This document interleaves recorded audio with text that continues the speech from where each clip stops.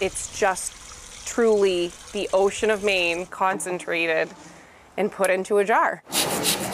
A simple sounding recipe, though in reality, from ocean to that jar full of sea salt, it's a complicated 6 weeks of work. I've been making salt for family and friends for years, but it was figuring out how can we accomplish that on a large scale and not lose any of the quality. Our 4 greenhouses, we have 2. Lauren Mendoza founded Slack Tide Sea Salt in 2020.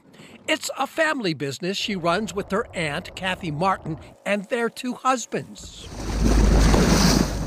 Keeping that smaller batch type quality, she says, begins from the very start, harvesting the water. So we want the cleanest, freshest, purest water we can get. So our perfect time is no wind and a flat day, but this is pretty darn good out here. The water they get comes from at least 1 mile offshore, always pumped from the ocean, specifically at the height of high tide, just before the tide goes slack. So all that water's coming in, so you're not getting any runoff, you're not getting anything from the shore, the river. We go deep out into the ocean. Back on shore, the water gets hauled up to the greenhouse, where inside it evaporates down to the salt flakes. Filtered, dehydrated, it's then flavored.